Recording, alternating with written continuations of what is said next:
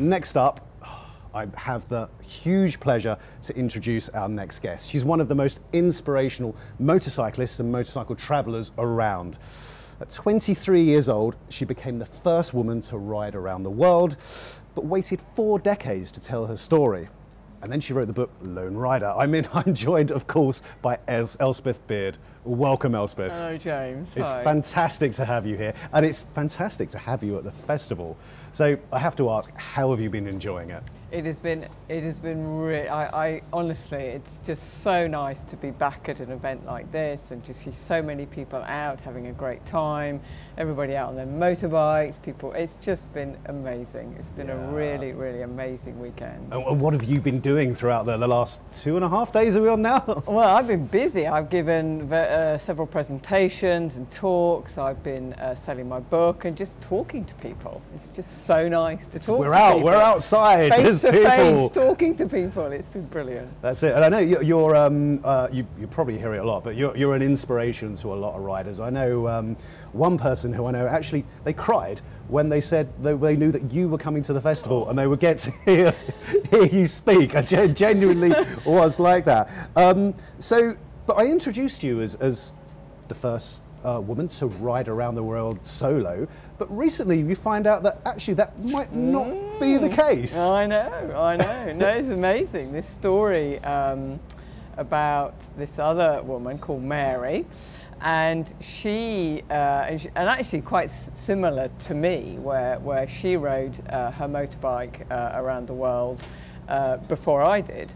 And her story has been completely unknown about until I think it was in April.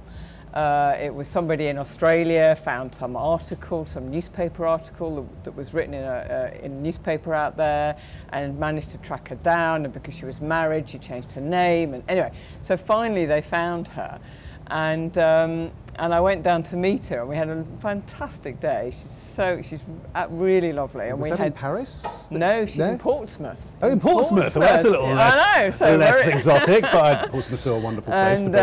So we had so many stories in common.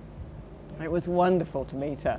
So she rode a BSA Bantam, a 175, and there I was thinking I was, good, riding a nice comfortable BMW, a BSA Bantam, and I think it was 67 to 76. So it was like 7 years, but she did work in it. I mean, she did her trip in a slightly different way to I did. So she, I think, but she kind of worked for 6 or 8 months, and she did a bit more, then she worked for a year somewhere else. So she really did work her way around the world. But I mean, an extraordinary story. Anyway, so she's writing her book, so really looking forward to that. Looking forward to writing. And talking of books, I've read your book, Lone Rider. It's a brilliant read. I'd recommend it to anyone out there. If you're into biking, or not to be interested, if you're into travel, you'll enjoy it. And I know earlier in the day you were down on the main stage giving a talk. You had a huge crowd there. But what I found very interesting is you did your ride, I won't say the year because that's our competition question, but it was a few decades ago, but it took you many, many years to tell the story of your book. And why was that? Well, much the same as Mary, really, because when I got back from my trip in 1984, nobody was interested in my story. Nobody really wanted to know what I'd done. At the time, I contacted the bike press, and just people just weren't interested. No.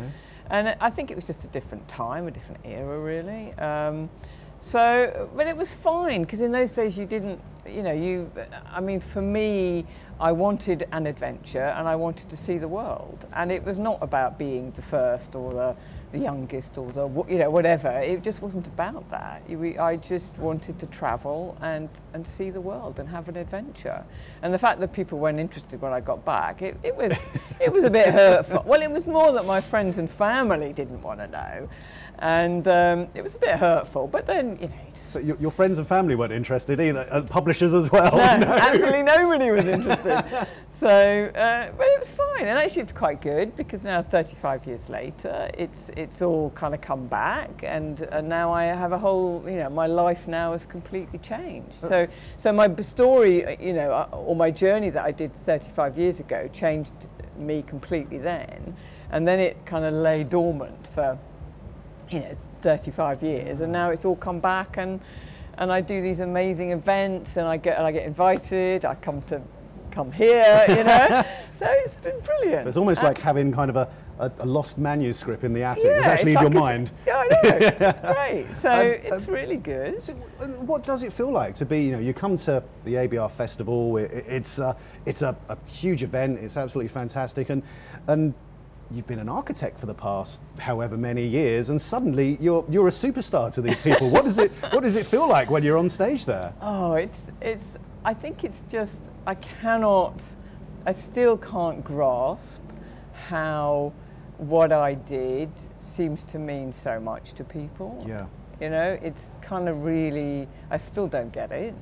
And it's so nice when people come up to me and say, you inspired me to go off on a trip, or you inspired me to get back on my bike again, or it was because of you I went around the world. And I think, well, it's fantastic. It's a real honour. That's it, and I guess being known as the first female rider to ride solo around the world. I hate saying this because I think you're an inspiration to everybody, including myself, to be honest with you, Elspeth. But I know in particular, a lot of women are inspired to even get into motorcycling because of you.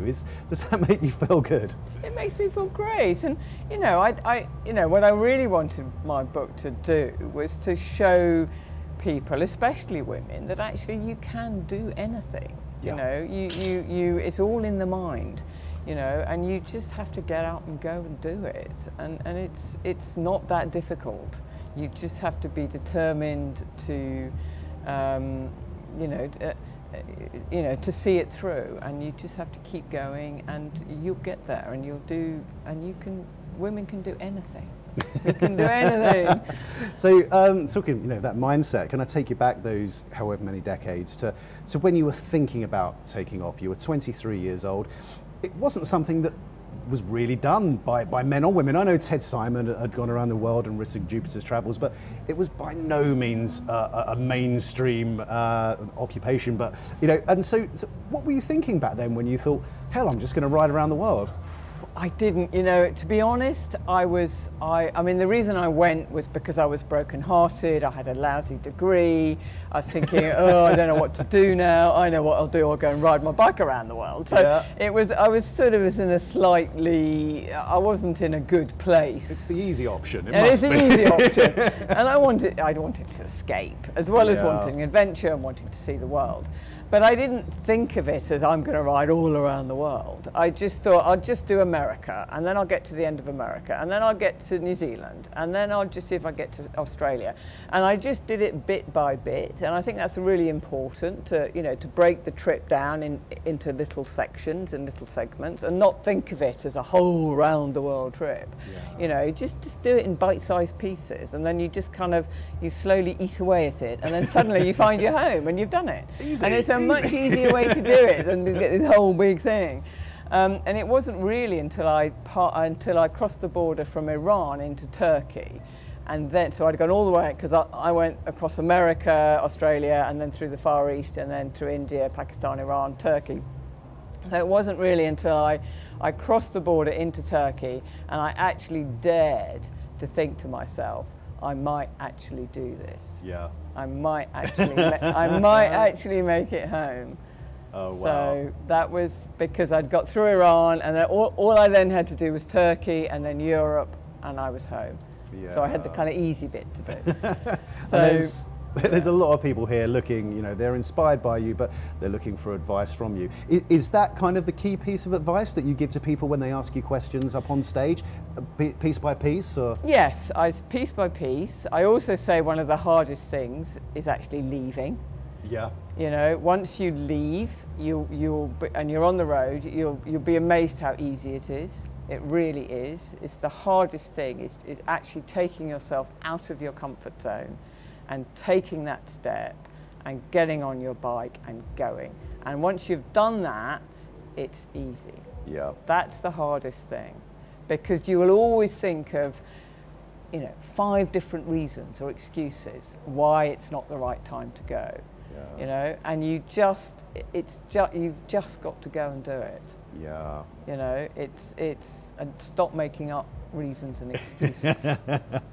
And so you went around the globe. I know you spent some time in Australia and various other countries. Kind of, it wasn't kind of one quick hit, but you said earlier that you were escaping a broken heart and a degree you weren't particularly proud of.